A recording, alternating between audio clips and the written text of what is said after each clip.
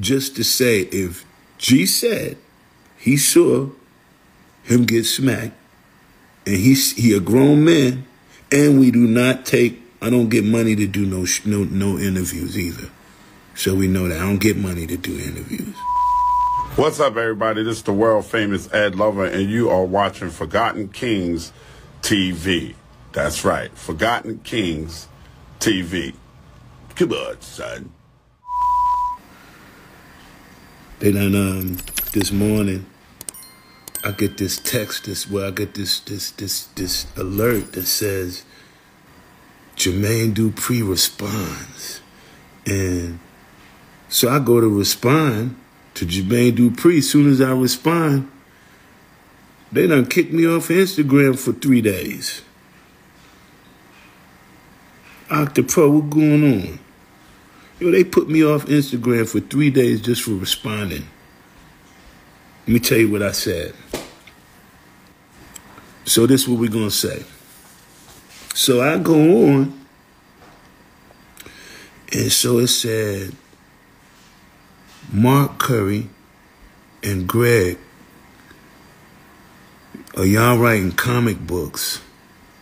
And then had the, all of this is lies, and then the emoji, right? Which I never really said, you know, when I saw with my eyes. I ain't say I saw Jermaine when he got smacked. That's when G said he seen Jermaine when he got smacked. I know a few people that had the same similar story, but it doesn't make you a bigger man or a lesser man if you get smacked. It doesn't mean that you a sucker. It doesn't mean that something's getting taken away from you, bro. I got smacked before. I got tied up. I got beaten, all kind of stuff. But when you go through something and you come out of it, that means, you know, you survive. How much is your book? The books, the autographed books, you DM me, they $25, and then the shipping. So, and then if you don't want an autograph, they have them on Amazon, but I suggest you get it autographed from me. That'd be the thing. But look, make sure y'all go get that book, please. I love all the support. I love the support. All right. So, said,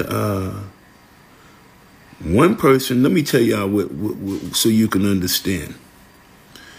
Every artist that Suge bullied to put under his management, damn near every artist he had to go in there and get, whoever was on that record label damn near got slapped. So when you got to look at the track record, and then you got to say, okay, did Jermaine Dupri ever have any artists that were on death row? And if he had an artist on death row and you knew how Suge used to do business, then you can kind of tell if he had an artist on death row or that was signed to death row or used to be affiliated with death row, then you would know.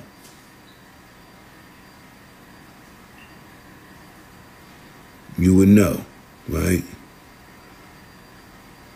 You would know. So if he had an artist that was signed to death row, I mean, do your research if you ever come up with something. And you say, yeah, he did have an artist that was dealing with death row. So do you think Suge ever always did good business with people, especially when it comes to deals? Getting the best for the artist that he had on his management team? Dancing with the Devil. Met up with you years ago, brought a great book. Thanks, Octopro. Is it a comic book? Is it a comic book? I don't know if it's a comic book. He's a character in the book. And this is what I said this morning. And by no means, you know, Jermaine has always been a cool person as far as passing and what up and waving and all of that. But what I said this morning, I was like, yo, for your whole 30-year run, me and you never made one dime or one song together. I never been into the studio and recorded one song with him. I never did no promotion or nothing for Crisscross. The Brat, I always felt like his artist was from out of town. But then he had Jagged Edge and Escape, so I think it was Crisscross. But then everybody else, Bow Wow was, you know, somewhere else. So it was like, yo, I used to be like, yo, we don't even make no money together, but it ain't no problem. But just to say, if G said he saw him get smacked, and he a grown man, and we do not take, I don't get money to do no interviews either. So we know that I don't get money to do interviews. I sell books off of the interview. See, I reverse it. I have something to sell when I interview. Like if you had a new song, when you do an interview, then you push your new song. But if you ain't got nothing to sell and you do an interview, sometimes it just seems like you're defeating the purpose. So I sell my book so I don't have to charge people for interviews. So I don't charge people for interviews. So we get that right. For the comic book, no love lost, brother. You know, we never really broke bread, so it's cool dude. But damn, had to go head on and get that right there, stated, cleared it, because I can't respond to no. When people say something, I can't respond because they got my whole account locked until the 15th or something like that. So I can't respond to the 15th. So people get to talk about me. Shit can go crazy right now all the way to the 15th. Then I can come back but I can go live. So I had to go live today to talk to y'all. Because they already knew. They was like, yo, today's going to be so crazy that let's just make sure he don't get a chance to respond. Let's just quiet him right fast. I said, damn, they shut me down. I like that, though. Gave me a chance to clean up.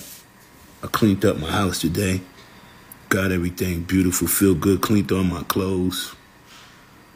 Went and blowed the yard, blowed all the leaves out the yard.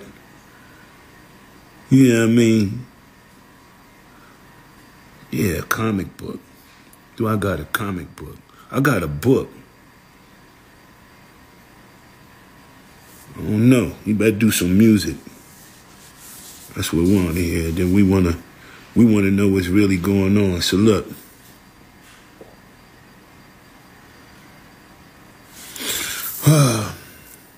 I'm going to tell y'all, man, I remember I used to go in the office all the time. When I used to go in Bad Boy office, Puff used to look at me and be like, Mark Curry, you still want to fight?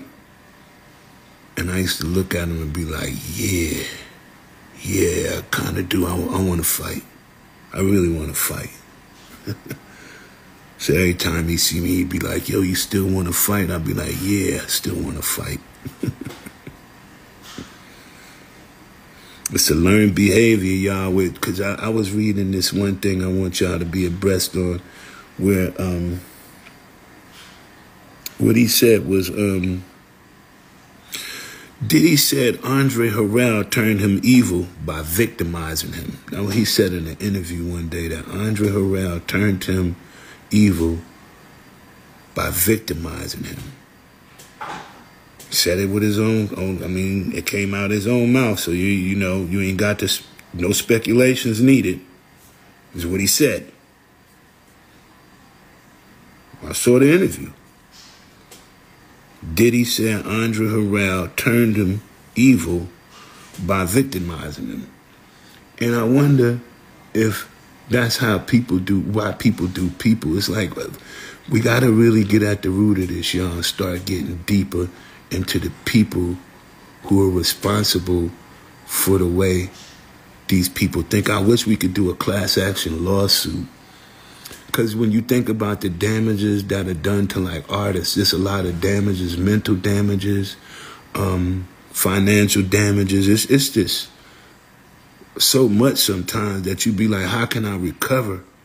How can I try to get back from this high spot or this high place in life that I fell from? And you spend your whole life trying to get back to where you fell off. And you know, it's heartbreaking sometimes for a lot of people who can't handle it, which drives a lot of people, again, to alcohol and drugs. And this is what it does to you. You know, it's almost like trying to outdo something you did great, and you trying to outdo something that you did great before, and you just keep trying to outdo it, and then you be like, wow, I think that I made myself the best that I could possibly be, and now I'm trying to make myself better. It gets a little nerve-wracking because you always want to change things, and you say, you know, maybe I can get better results if I change this. Maybe I'll get better results if I change this. You know what I'm saying? And so it creates that animal, that discomfort in the artist. But he said he victimized them. How many people have been victimized? We need people to come forward and tell us about your story.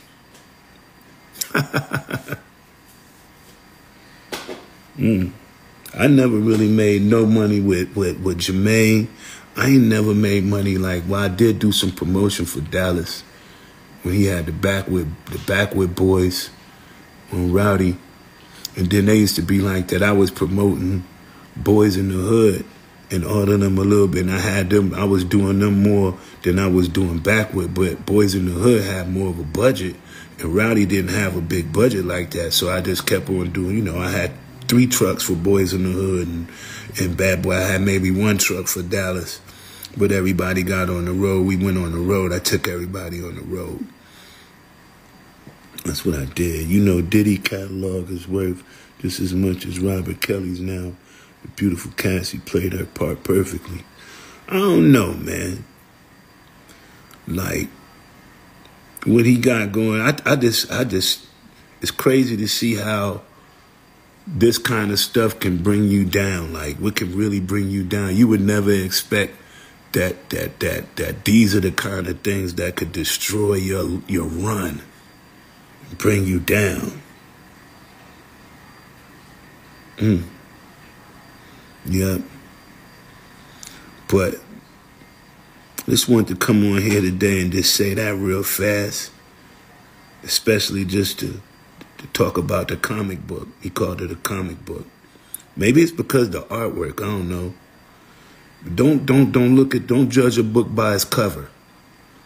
That's something that I would like to tell Mr. Dupri. Don't judge a book by its cover. You judge the book by what you read on the inside. And when you get on the inside and you read that truth, sometimes you just got to say, hey, man, the truth is the truth. I can't wait till Suge Knight come out and tell everybody what he did that night. But I kind of think he's not going to say too much because, because, you know, there definitely was some criminal stuff that went on, but all of the people who did the crimes are dead. That's why it's so, you know, it's not, the people are dead. You know, the man who shot the man is dead. The man who got shot is dead. So it's just the truth. To be able to know the truth is just the beautiful part of it, because I cannot say nothing and then nobody never know anything. But then how would I be being if knowing the truth in somebody's family, they lost somebody and I don't want to tell them what happened? Like, if my son and your son went to the club together, and then, or my cousin and your cousin went to the club together, and then, you know, something happens to my cousin, and as soon as they come back, I'm going to ask your cousin what happened to my cousin. What happened to my cousin, right?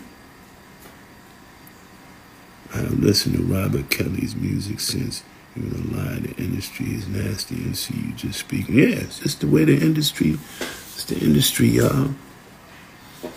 But yeah, just wanted to address that tonight about the comic book thing. It's not a comic book. This is not a game. You know. And then it's crazy. We don't read. We don't talk. You don't reach out to me. We don't. I'm not somebody that's on your call list. You don't even have my phone number. I never talked to Jermaine Dupri on the phone, period. I see him when he was young. He'd be out there like, yeah, we trying to get Atlanta popping like New York. I see him at Crystals over at Old National, some to drive through. I'm trying to get Atlanta popping like how they doing in New York. He had this dude named Jabril, whatever. It was his first rap group I think he had on Columbia or something like that. So I supported it. I support. But one thing I will say is before he be embarrassed about allegedly being slapped, know that it's okay, man. Just because if it happened, that don't mean that you a less person than who you are. You done some great things. You done some powerful things. So not a slap can take that away from you. And a slap, man, I'm trying to tell you, it ain't something that you got. It ain't the end of the world. You can get over that. You can heal. Everybody heals. Sometimes you just got to know to take, if that's the case, when they say you got to take it on the chin, you got to take that on the chin. Sometimes you just got to take shit on the chin, man. No homo. No homo. But you just got to sometimes, you got to take the bad with the good. You got to take the good with the bad. It all comes together. Everything ain't always going to be good. I see you later, Blue Frame. So it's okay. It's okay. I don't want nobody to feel like if you slap a man in time, his wounds will heal. If you slap a man in time, his wounds will heal. Probably. It's all about healing, though. But we get embarrassed, because, somebody might have punched you in the face or something like that. You punched me in the face, but there's other ways that you can always get people back. You don't always have to fight, fight fire with fire. So many different ways you can fight fire. You can fight fire with water, probably put it out, be a little bit better. But what up, Jay, every day? It's all right, bro. So it's just you don't have to be embarrassed. It's okay. People get slapped. Every day somebody gets slapped. Just if you believe it or not, somebody just got slapped somewhere in the world just now. And somebody else just got slapped just now. My girl slapped the shit out of me. A couple of times I wasn't even expecting it. I was like, pap, oh shit. I was like, damn, she just smacked the shit out of me. My mother used to smack the shit out of me. Now, my daddy didn't smack me, though. My daddy used to whoop my ass. He ain't smack me and shit. My mother, yeah, she smacked. I'll get loose at the mouth, something like that. Back talker, just like that. Bam! You be like, wow. So it's okay. So all I want to say tonight, y'all make sure y'all go to the link in the bio. Go to the link in the bio. Get you one of those books. If you haven't gotten the book already, subscribe to my YouTube, because I'm going to start going on YouTube and doing this a little bit more, because I know we can monetize and we could probably make some bread off of this YouTube, but not off of this Instagram. All right. And then make sure, again, get that book, and then also stream that new music. Make sure I got a couple of new songs on there. I'm going to keep pushing those 2 songs until once those streams get up, I'm going to put another one out. Yeah, my mom used to whip my ass like a dude, too. Hell yeah. That's what make you tough. That's what really make you tough, man, make you learn. It's just a learning experience, man. Did you learn? Sometimes when you get smacked, you learn something. There's facts behind the smacks. You learn something. You learn to live different. You learn, sometimes it teaches you to be a better person. It teaches you sometimes to stop playing games with grown people. Sometimes people be playing games with grown people. And then it just take that one slap, and then, hey, they ain't playing no more games with you no more. They know you serious. Every now and then, if you got a good friend and you close to a friend, every now and then, like every 7 years or so, you got to give a good friend a smack just to wake them up. I'm telling y'all, it's okay. I told y'all this before. You got a good friend about every 7 years. Got to smack them. But, well, it's getting about that time because they just keep getting, pushing, getting, sometimes they getting a little bit, feeling like they can, getting a little bit more, every time it's just getting more disrespectful, everything. You be like, all right, let me bring you back. Get your mind right real. Yeah, you got to bring them back. Let me bring you back right fast. Bring your face on over here. Meet the fist. You know what I'm saying? What did the face say to the 5 fingers? Smack, bam, it's okay. You get too comfortable. You know what I'm saying? You got to figure out when people actually smack people, they've been really wanting to do that for a minute. Like that means a lot. That means it's been going on for a minute. We've been having some kind of bad business dealings or something. Either I've been looking for you and you've been running from me or however it may be. But when you see him, you be like, now the reason why this is what it's going to be is because I've been looking for you.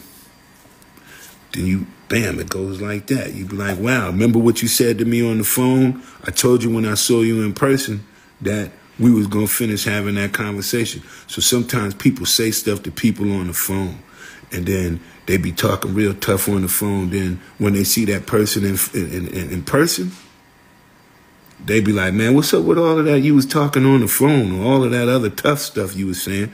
Then they be like, and the next thing you know, smack. Just like that. Pow.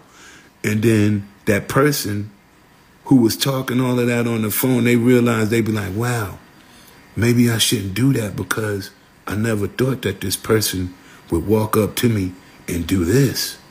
And you be like, you just never thought that it was going to happen like that. You just got to take it back one time and release it. Pow. Like that. Even friends, we fight. Me and friends, we fight. It's all right to fight as friends. As long as at the end of the day, we got to learn to forgive if we're going to forgive. But I don't know. Suge ain't never smacked me. And his hands look real big. Seem like if he smacked somebody real little, that it'll almost like crush their face up like, wow, his hands is like this. Wow. All right. I'm going to bed, man. Link in the bio. Do you watch the Reggie White said about you in the bomb first on YouTube?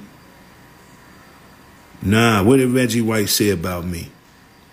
Do you watch what Reggie White said about you? What did Reggie White say about me? I don't never really be watching too many other people's footworks. What might Reggie White say about I? I don't know if he was in the club that night. Was he in the Platinum that night when all of that happened?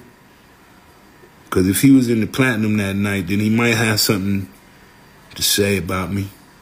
But if he wasn't there, I don't know. He tried to indicate you and Puff was the same. I don't even know who Reggie White is to compare him to anybody. Like, yeah, I don't even know who he is. Me and Puff is the same. I wish I had some of that money Puff got. That's why you could tell he lying right off the rip. Puffy got way more money than me. Even after the 18 companies done turned on him, he still got more money than me. So I don't know what Reggie talking about. For real. Who was Reggie friends with? Reggie who? Do I have to Google? He's just trying to see who was as worse as Puff. Just a bunch of BS. My heart is pure. I got a good heart. There's certain things that I just can't do because my heart just won't allow me to do it. So and what we call that is morals. I have morals. So before I do a lot of things, I think, is it morally correct? Am I doing something that my heart is going to be all right with for the rest of my life? And if my heart feels like it's not going to be what I do, then I just leave that alone. He the head of security for Death Row. Oh, I guess he did a good job. If he did the security, he had no reason to talk to me. He don't have no reason to talk to me. But I tell you a name. I got a name. I want y'all to go back to Reggie, Mr. Reggie White, and I want y'all to just say this name to him. And when I say this name, it's going to make him shake. And I don't have to say anything else. I don't know Reggie, but I know Claude Austin. I know Claude Austin. Now, maybe ask Reggie if he know Claude Austin. And if he knows Claude Austin, then he might have a story to tell. Other than that, I don't really think he has anything to say to me. You know, I understand he might know T-Bone. He might know, he might know Big Lurch.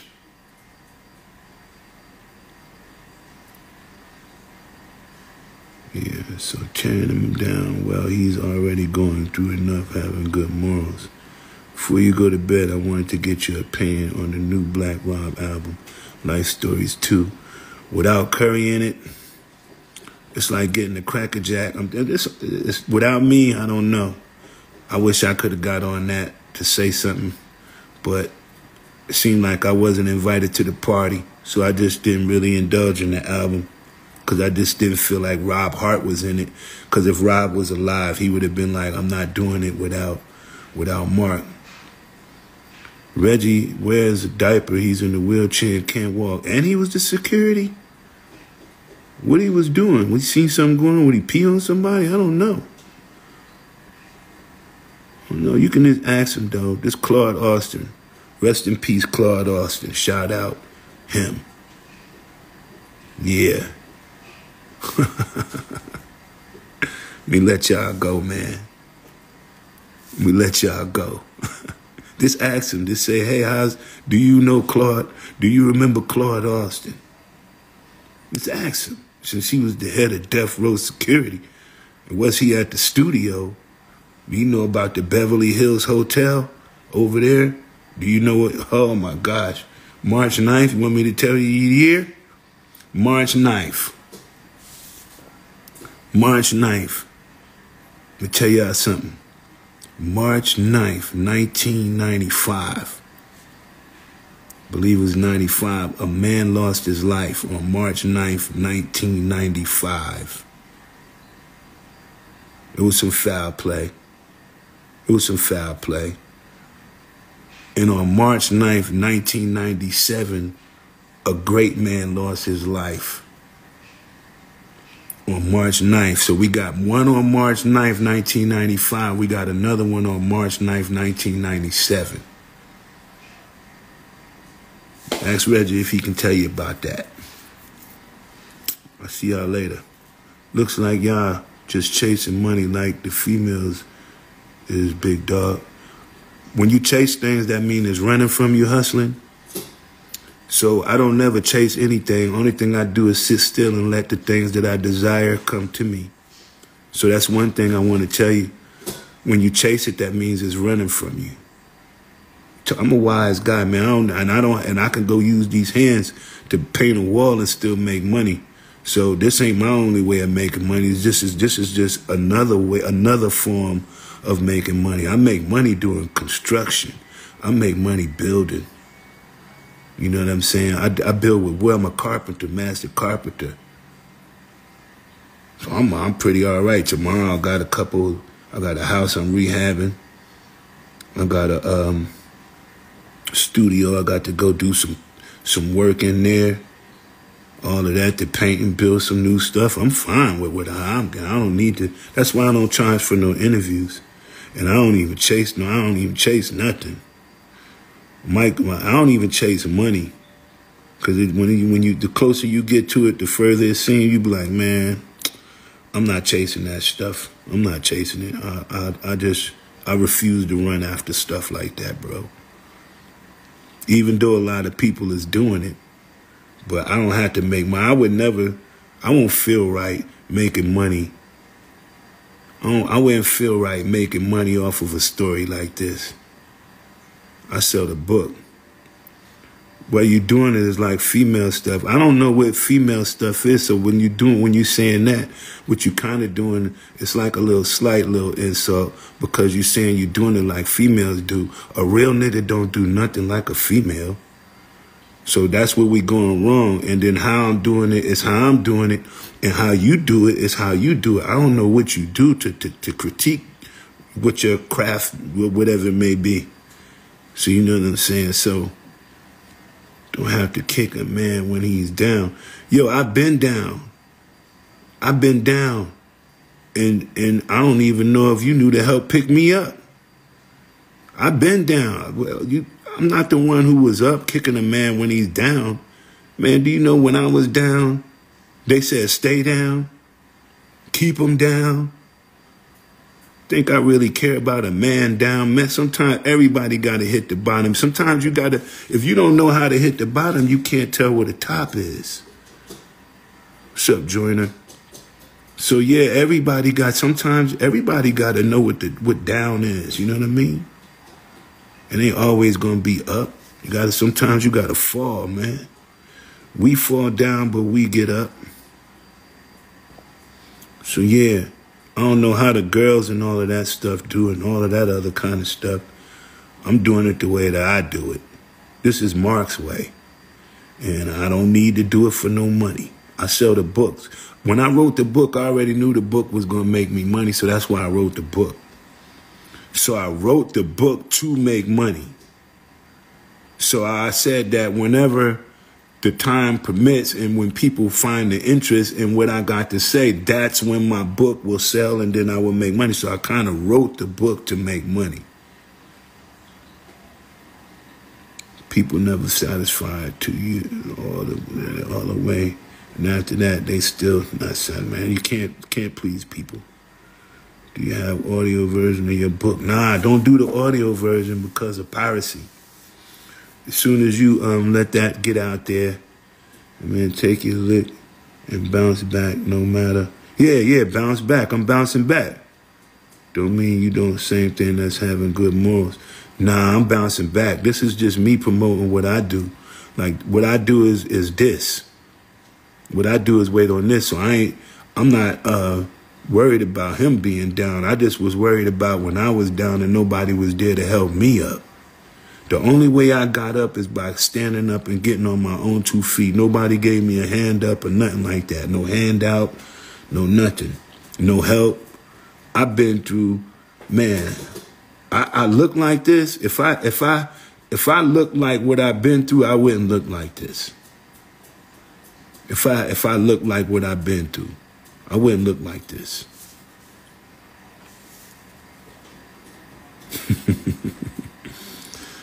Yeah. We bounce back. Good morals. Yes. All right, Wayne. Salute to you for being one of the only survivors of that bullshit. Gotta survive, man. Gotta survive. Never give up. Definitely. I just can't hurt me. I'm like, man, there's so many different ways to win. I'm gonna still win. You know, I just went to do different kind of publishing. But look, that was a storm waiting to happen. Get over it. This is part of getting over it, brother. You know what I'm saying now? What you could do is just think about what you got going on in your life and then you just focus on getting over that. You know what I'm saying? I'm already over what I had to get over. I did that when I wrote the book. Why you think I wrote the book? That's called getting over it. And I did that in 2009, so I got over it years ago. Yeah. So I'm ready to get out of here on that note, man. See if one more interesting question come up in here. Can't stop, won't stop. What's going on, Big June? Big June is definitely in attendance. Follow Can't Stop GRAC. Can't Stop GRAC. That's my buddy right there. All right. I'm gonna get on out of here, man. Great, go take it down, get some rest. I can't talk. I can't respond to nothing for 2 days. Nah, that the people trying to. That to the people. My bad. Well, I'm with you, multi-talented brother. I'm with you. If I read it wrong, forgive me. Sometimes that's the one thing about reading. Sometimes on this thing, you can read something and then you just take it all wrong because it's you reading it and not really feeling it. Sorry. So my bad. All right, y'all. Claude Austin, ask Reggie about him. Peace. Get the book.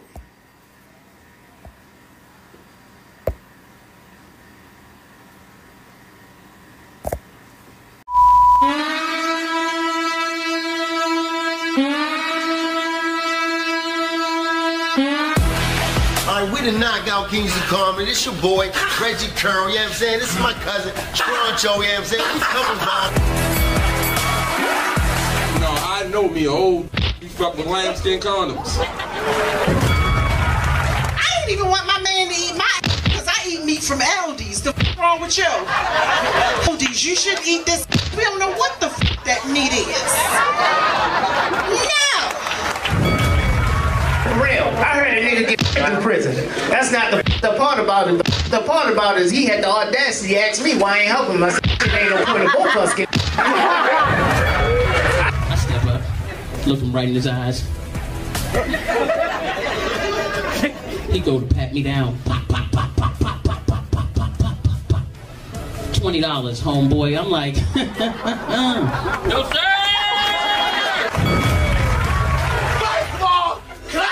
Personal question. Is this microphone really necessary at this